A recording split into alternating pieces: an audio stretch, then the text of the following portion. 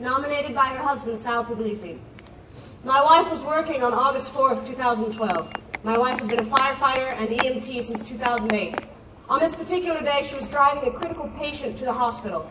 The patient, 3 medics, and her partner were all in the back. My wife entered an intersection on a green light. Safety has always been big with my wife, so she was being very careful, even though she had the right of way.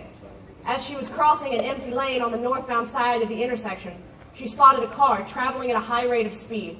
The projection of the car was later measured to speculate what would have happened if it had hit the back of the ambulance. The test concluded that the other driver was in excess of 80 to 90 miles per hour. Backs of ambulances are made of fiberglass. The crew in the back had no protection. That is when my wife did something selfless. She turned the ambulance so the impact would hit the cab of the ambulance, breaking her back in the process.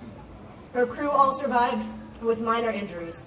The other driver had a broken leg and arm. She got out of the ambulance and tended to the other driver after calling for another ambulance to transfer the patient.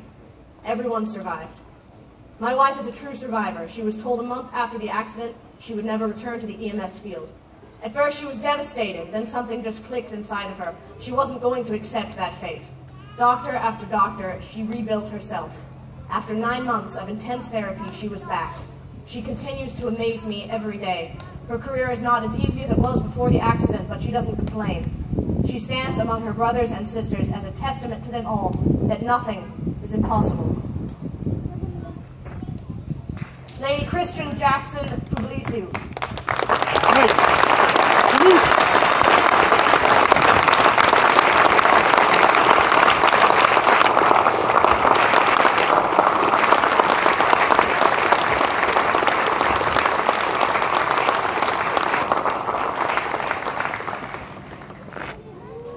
In the name of God, St. George, St. Michael, Sir Jacob, and Sir Joshua, rise, Lady Kristen, turn and face your people.